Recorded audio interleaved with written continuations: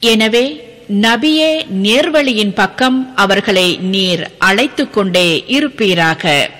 மேலும் நீர் ஏவப்பட்ட பிரகாரம் உறுதியுடன் நிற்பீராக.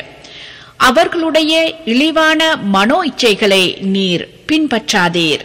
என்னும் அல்லாஹ் இறக்கி வைத்த வேதங்களை நான் நம்புகிறேன். அன்றியும் உங்களிடையே நீதி வழங்கும்படியும் நான் ஏவப்பட்டுள்ளேன். அல்லாஹ்வே எங்கள் இறைவனாவான், அவனே உங்களுடைய இறைவனும் ஆவான்.